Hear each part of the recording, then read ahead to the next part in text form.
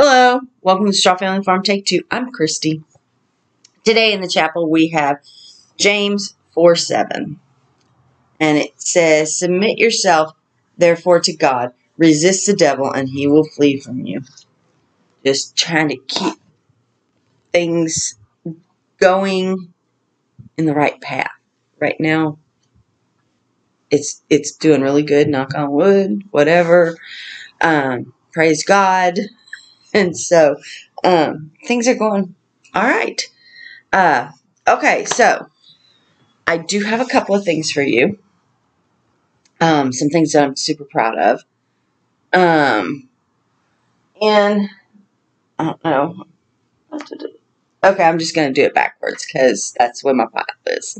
So I played in the die pots, and I didn't end up using the Targhee for that shawl. Remember, I wasn't sure if I had enough yardage for that shawl with the Tunis and crosstown mix. And so I ended up making some yarn. I spun it up and then I dyed it. This is actually a really dark mauve-y color. I know it looks more brown, but it's not. Almost an eggplant color. And then, of course, it goes lighter to the... And I just dyed this one skein. I don't know what I'm going to make with it yet. It's got 240 yards, I think. Oh, I have my paper right here. I could look. Duh. But this is the Targhee, and it made, 240 yards. I'm honestly thinking a scarf, just around my neck. I actually have a job where I can go to wearing my shawls and my scarves, and they're not going to be tore up, which is a good thing. I can wear my ponchos. Just waiting for fall to get here. Anyway, so then I also dyed the shawl. Now, if you remember, this is my first article of clothing to dye. And I had in mind I wanted to make it look like it just kind of fades to white with the blue. I did it, kind of, sort of. So, and you really can see there is blue in there. And the thing is it's dark. Wait till you get down. This is that, and then it's not as green. It is actually blue, and it fades to white. I think I did okay.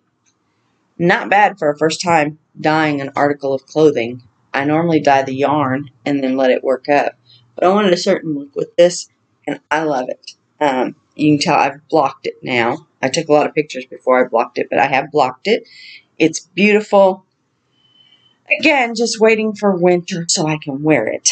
I've got to get some decent shawl pins before I just, stuck whatever on there. I've got a brooch, a cat brooch that I think would look cute. I'm not really into cats, but it was my grandmother's. And it's got a big crystal in it and stuff. And so when she passed away, I got that. And I was thinking it would, if I just take this and put it around like so, and then just kind of offset it and just bring this across. So it would be cute.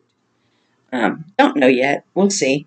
But worst case scenario, I'll be having it over my shoulders at work when it's cold. Because I am the front desk by the front door. So, yeah. Alright. Then I did start another shawl. And these are the ones that I always give away. They're what I call my mindless knits. And it's working up like this. So, yeah. And it's just this one right here. I haven't really gotten very far on it. Because I have been working on something else. And so the kit that I got from Mary Maxim had 8 of these in it. And it had a really pretty snowflake doily.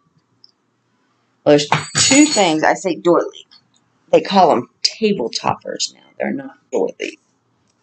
But I still call them doily. That's what my grandmother called them. That's what I've called them. Granny's influence is still pretty strong with this one. Okay,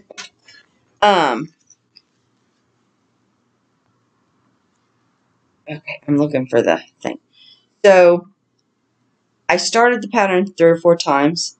I like the way it starts, but I don't like how it doesn't lay flat. It was super tight, super everything, and it just didn't lay flat. So I decided I'm just going to wing it. I haven't done anything off the cuff in a long time. I have been following patterns here lately, or some version of a pattern, you know, for a lot of things that I've made, and not necessarily my own. So I decided I was going to make a snowflake doily, or tabletop. It's going to be big enough to go around on the round table. And then, yeah, so it is coming together. I have no idea. I don't write anything down. I just did it. Each round, I do it. If I like it, I keep it. If I don't, I rip it out and start over.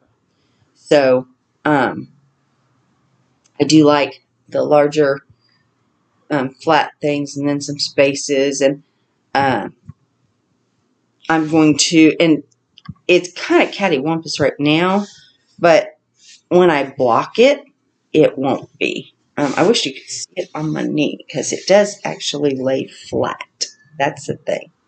So, as I do it, it does lay flat.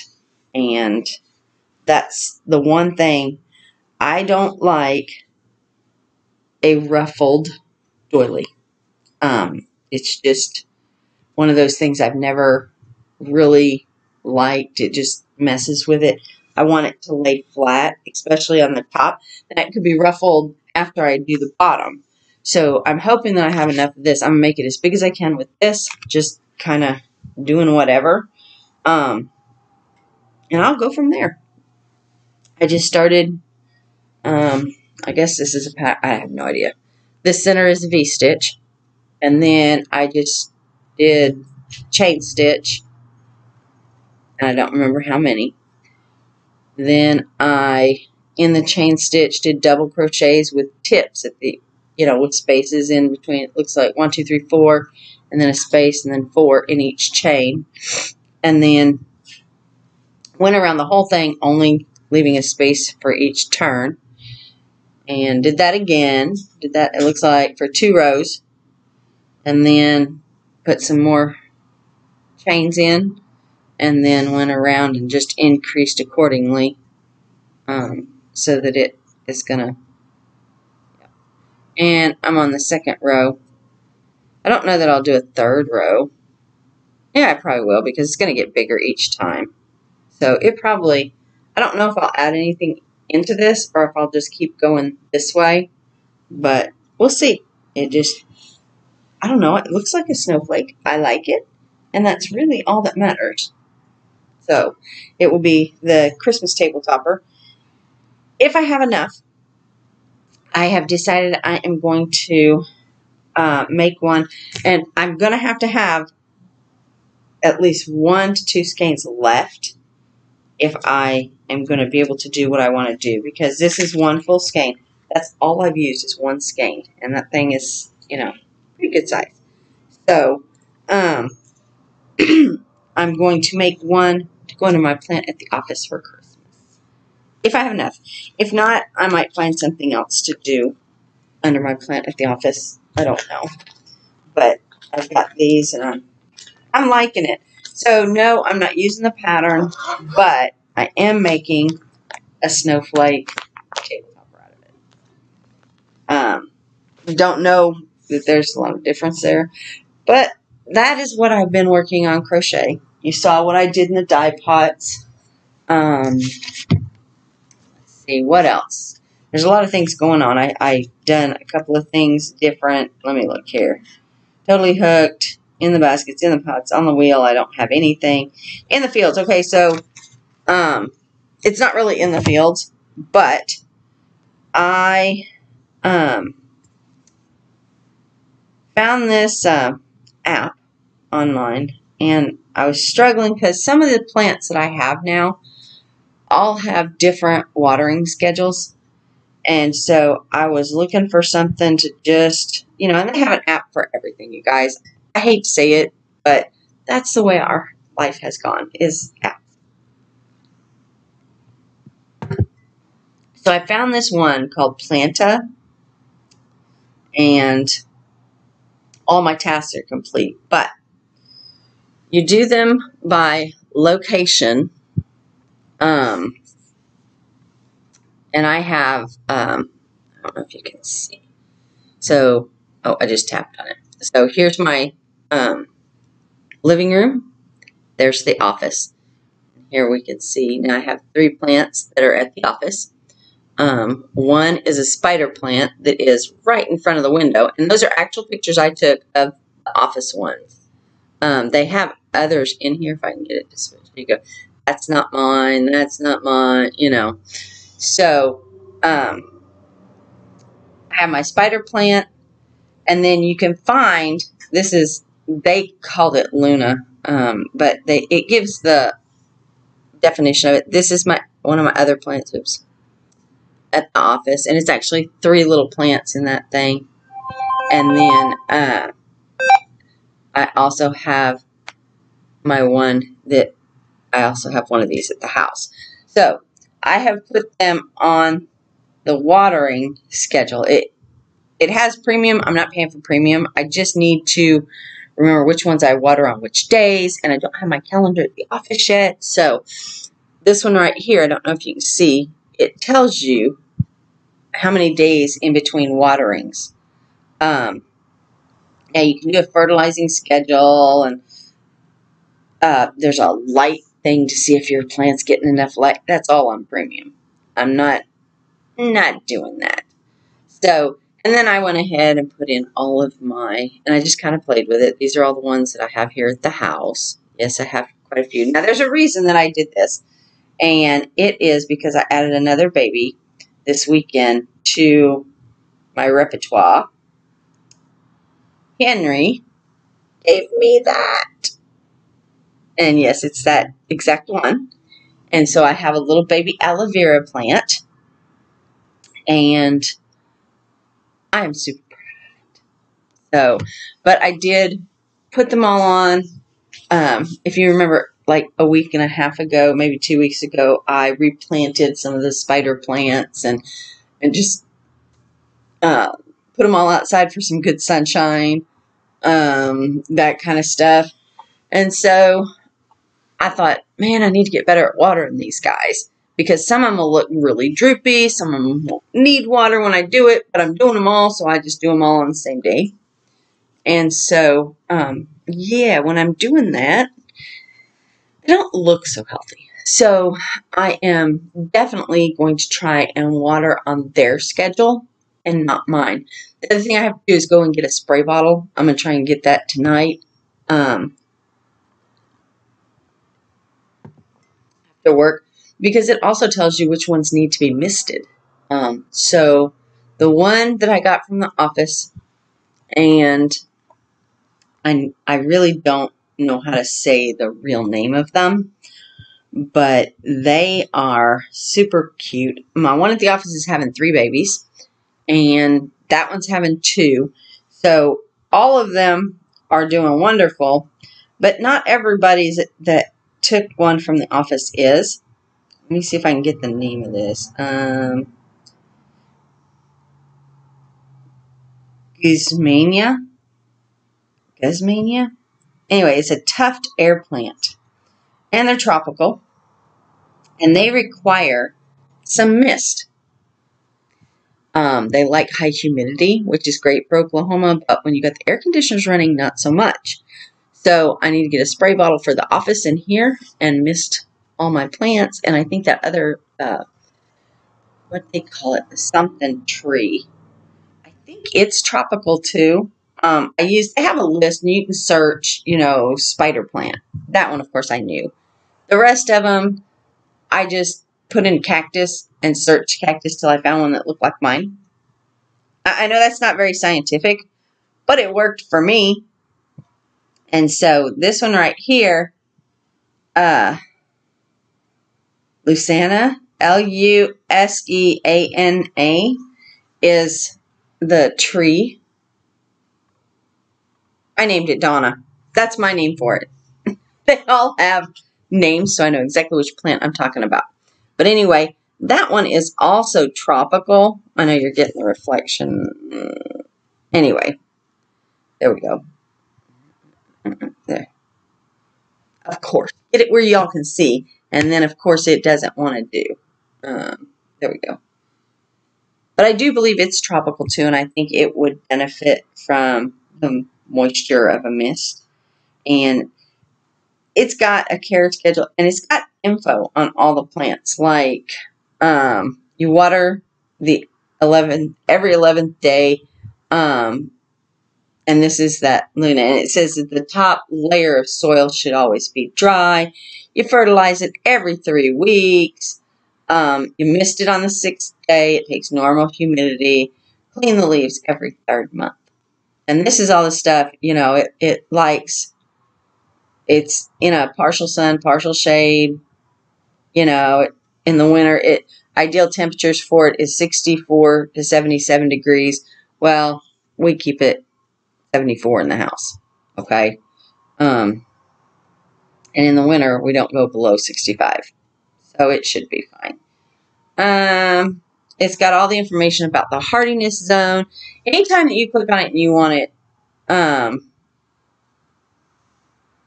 information, it's got it. It tells you all kinds of characteristics. So they have one that just cracks me up because everyone that I've seen says might be toxic. It talks about toxicity to animals, and it just gives you a warning. It's that red one right there. Just gives you a warning saying, oh, don't trust this.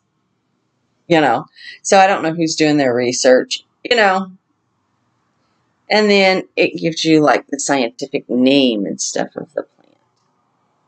So it gives you a ton of information, common problems, common pests, the life cycle, leaves, dimensions, and then it gives you articles on how to take care of it and stuff. So I like it. I'm playing with it. Not necessarily something that I might keep. Like, you know, I talked about that crochet land. It was great if you're doing a business. I don't have time to sit and count my rows. I don't have time to put in, you know, click, start, stop. It's great if you have that consistent. But the way I crochet, I've always got it with me and just grab my phone, turn it on, turn it off. Just didn't work for me.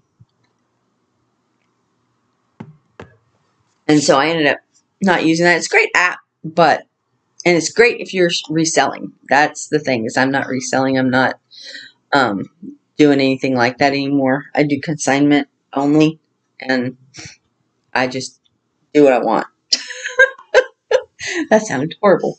But anyway, so then the other thing that's happening in the barn stalls, not in the barn stalls, the ducks are in the barn stalls. We still have the 2 ducks. The coon got the 1, but the other 2 are doing great. But the other thing in the farmhouse is RJ's other truck broke down. It was leaking water, and then they found a hole in the radiator. And it had just gradually gotten worse and worse and worse. And he couldn't find the leak. So he finally picked the shop. It's going to cost me about, I think he said $1,100 to get it back. So this week, I have stashed money, and I am going to pick up the truck. So, actually, I don't know if I'm going to go get it Saturday. RJ said if he could get a ride over, he's going to get it before then. It is not the good truck that we just bought. Okay, it is his other runaround work truck. It's dependable. It's not the prettiest, but it does okay. So he's got an older truck, and then he's got a rodeo truck. Right now he's driving the rodeo truck for everything because his older truck, his everyday truck, is the one that broke down. So anyway, he's got that going on. And then the other thing, and I don't want to jinx it, but you know what? what will be will be. God is going to take care of it. And we have, we bought that 5-horse slant trailer with the living quarters and stuff in it. And for the first year and a half, we used the fire out of that. RJ hauled everywhere with it. Take the generator, you know, they would cowboy and him and his friends would sleep in it. We got mattresses for the top part, you know, that kind of stuff. Then the last probably 8-9 months to a year, we haven't used it. And the reason being is, number one, the truck situation. We didn't have one big enough, and then we did. Then when he got the trucks, the white truck and stuff, he didn't haul it because of fuel prices. Any given time, he's only taken 2 or 3 horses, so he's never maxed it out. When he was on the road last year traveling a lot, he used it all the time. When they went to Texas and stuff, they'd take his and pull it down there, and they'd have little living quarters, and they'd have, you know, and that was great. But he's not going like that anymore. And so I told him, I said, instead of it sitting there depreciating, you know, we probably have gotten our use out of it, need to sell it. I just don't want to lose any money on it. You know, it is what it is.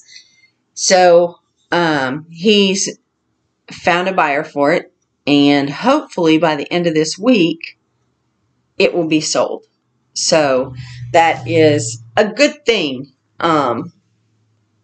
because that way it's not just sitting there. You know, it's great to have things if you use them, but if you don't use them, they're costing you money. That trailer served its purpose for, you know, years, couple of years. We pulled that thing hot and heavy and hard, and you know, we wore the tires out of it. I bought brand new tires when I got it, and it needs new tires now. So, yeah, to me, I shouldn't have to pay to maintain something I'm not using. That's where you get into that. It costs you money. So the trailer, if I keep it, I'm going to put new tires on it. It has to be resealed again. It just has to be maintained. And it's everyday stuff, you know. It's not huge expenses. But if it's costing me a couple grand to keep that every year and I'm not using it, what's the point? I know that sounds ridiculous because you might need it in the future. I asked RJ, I said, are you going to regret if I sell my trailer? He goes, I have a trailer, Mom. He has his stock trailer that he uses all the time. My trailer with the living quarters and the inline tack and all of that, he's not really using anymore. And so it was great when they were rodeoing at a state that didn't have to get a hotel room. That made the money right there. Okay, that was worth having it because every time they went to finals, they had to have 2 or 3 nights. They rodeoed Friday, Saturday, Sunday. So Friday night, Saturday night, he had to have a hotel. If it was too far away and he couldn't get there by Friday, sometimes Thursday nights, he'd have Thursday, Friday, Saturday. So that's 3 nights of hotels. And no, they didn't stay in big fancy ones. Okay. But when we were staying and it was, you know, $70 a night, $80 a night, that adds up. And then you have your entry fees. So you've got all this in it and the gas to get there, your horse stall that you have to rent, your feed. When it comes to that, and you're traveling so far, those things rack up. And you have to win enough back to come out to the good. That's why it's hard to make a living rodeoing. And that's why I tend to help him a little bit more than I should probably. Now, as an adult, he has seen that, and he has started riding outside horses to make up costs and expenses and that kind of stuff. So it served its purpose. It cut out that motel bill, and we could have the horses right there with us. We literally would camp at the fairgrounds, wherever it was. We'd just go in, set up, have the horses penned out there, feed, water, They had their stall. They could go in the trailer at night. They could be out, you know, and just pin off. I had that little canopy thing that, you know, for shade for them. We made a 10 by 10 stall for shade. All that was great. Now, is he utilizing it? No. It's just sitting there, and literally the tires are getting worse, dry rotting, than if I was pulling it. And right now they're not good tires. I mean, we just have driven the fire out of that thing. So, it is time to get it gone, and hopefully she will come and purchase it this week or this coming up weekend. I'm not sure. She said it'd be later this week. I don't know. So anyway, we'll get the truck out of the shop. That'll be taken care of. Sell the trailer. That will be taken care of. Just everyday life. So, and it'll give RJ more room for parking. That thing is huge and takes up a lot of the parking in the farm. So he will have spots to park in. Yeah, because there's that half circle that we rocked and just for that trailer. And with cars, you can pull in this way. With that long trailer, you have to do it this way, and it takes up the whole thing. So it is what it is.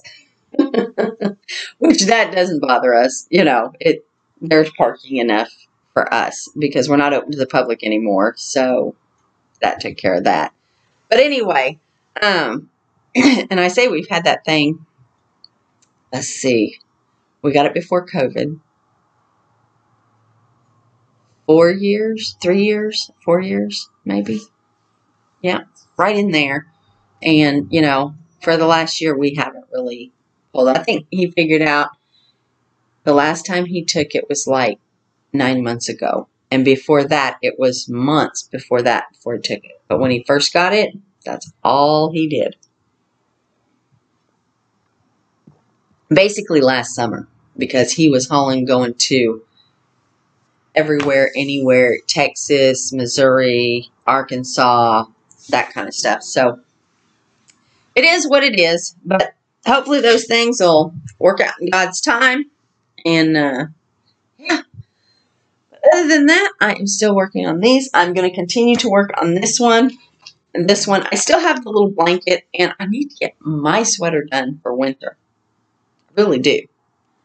And I need to get my butt back in that one.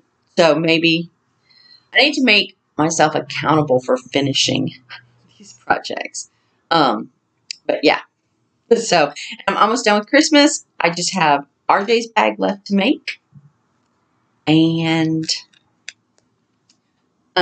so that's what a couple of these are for some of the ladies at work. And then, yeah, I have to find something for a roommate.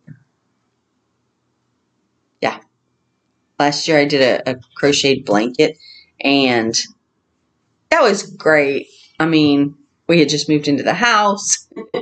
We could always use blankets. But yeah, I don't think that's going to cut it. I might actually purchase something that is needed. Put some more thought into it, something very personal. I don't know. So I need the perfect gift. So far, I haven't found it. I'm going to keep looking though. But anyway, yeah, actually 2 years. We've been here 2 Christmases. So we did the blanket, and then last year I did the sweater, the green sweater that I spun and made, and yeah, so I don't know. I was just thinking I could do a sweater, and I thought I did that last year. So it's been 2 years. I'm losing track of time. The older you get, the more you kind of lose track of time. So, all right, I'm gonna get off here. I still got to put on my face for work, put on my shoes, and yeah, it is what it is. But hopefully this week things are gonna line out, and like I said, things are coming together and getting a little less stressful. It's taken, 2 years of getting my life together. And RJ is starting to feel it too. You know, him and I haven't lived together in right at 2 years, 2.5 years almost. June, August, September. So 2 years and 3 months. So, and it just, him and I were joined at the hip, and it just, it was time for him to grow up. And so, he doesn't need to live with his mama all his life. But the farm is his thing. So, he knows when I pass away, that farm will go to him, the land. He can do what he wants, build a house, do whatever. But he's promised me he won't sell it. So, yep. Anyway, all right, I'm off of here. I will talk at y'all later. And, yeah, bye. I don't even know how to end. Sorry. This one is like everywhere. So, have a great day. Thanks for watching. Prayers and blessings to everybody.